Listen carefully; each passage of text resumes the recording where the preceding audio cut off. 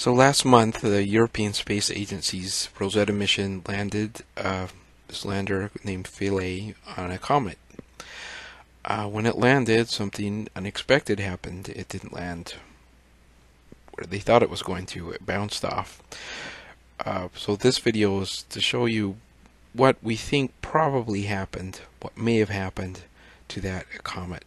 This first part is the landing as planned, and this went smooth as silk. This data is from the SPICE data that the European Space Agency released, so it shows exactly where the comet is, exactly where Rosetta is, which is the main vehicle, and it flew toward the comet. It released the little lander, Philae, and then Rosetta made an abrupt maneuver to the right so they could go back to orbiting the comet instead of crashing into it like Philae is.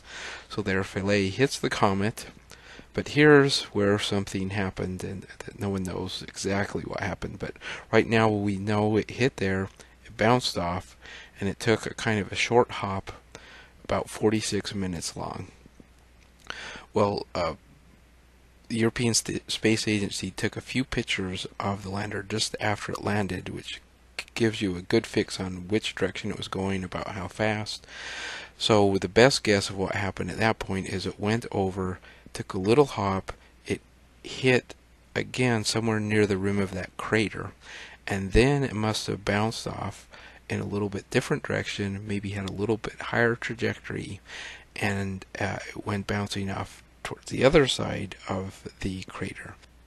And now, first off, I have to say that this second hop is much more speculative than the first one. The first one, we have a good idea where it landed. There are these photos right after the landing. It gives you a good idea of the direction and how fast it was going. The second one is just based on the question of ESA thinks the lander ended up on the opposite side of this crater, somewhere near the rim or on the rim. How could it possibly have gotten there? And this is about the only explanation that makes any sense. Is this second hop that changes direction and goes across the crater. So now we're going to look at the whole sequence again, this time from Philae's point of view. So right now Philae is hooked up to Rosetta, and Rosetta is orbiting the comet nicely, and you can see it changes direction and aims straight for the comet. Then it gets in position.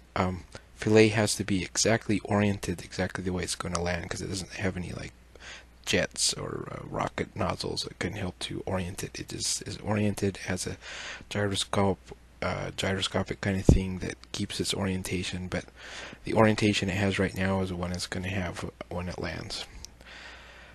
This again is from the European Space Agency data that they release publicly. So everything from the position of Rosetta to Philae to the comet is very well known and well established. This is definitely very close to where it hit and the exact time and so on. And now here's where we again enter the land of a little bit of speculation. I modeled this with the orbiter, the spaceflight simulator, but if these parameters work out, the flight time and the distance covered and so on, this first bounce must have been very low and close to the surface. So it's traveling relatively fast and relatively close to the surface. It's not like a big high bounce, it's a low scrape. And then somewhere along the rim of the crater it must have run into something, and that just gave it a little bit of a redirection. It wasn't like a real hard hit apparently, but it might have bounced it just a little bit higher and a little bit off to the left. If it's going to land on the opposite side of the rim, it's got to go up higher the second time. The first hop was quite a long ways in quite a short time, and the second one is less distance in a longer time, so it must have gone up higher and a little bit to the left if this theory is true. And then I haven't shown you there's a final bounce. It's just a few minutes and it must have gone just a few meters, but basically we've landed on a comet 4 times.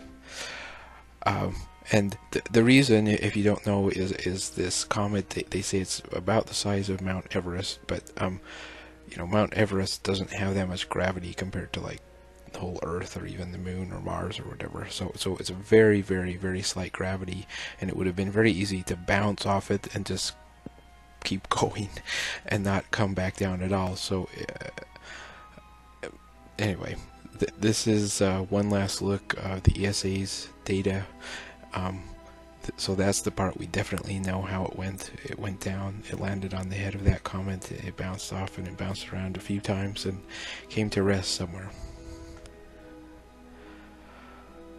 So I just have to say, personally, I think that this is really cool, and it's fun that they release enough of the data information that you can actually get in there and play around with it, and it's just a lot of fun. But even just like looking at this great model of the comet that they've released and the images, you know, until we sent missions to comets, we didn't have much of an idea of what they look like, and to have it in this kind of detail is really amazing. You'll notice in this model the top part, as we're looking at it here, is much smoother than the bottom.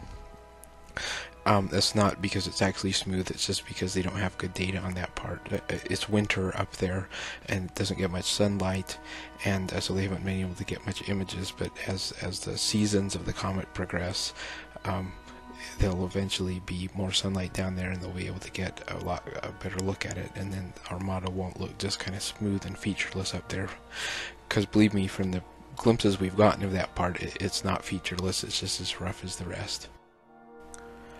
So we did it, we landed on a comet. I don't know about the rest of you, but I've been dreaming about the day we might land on a comet since I was maybe 4 years old.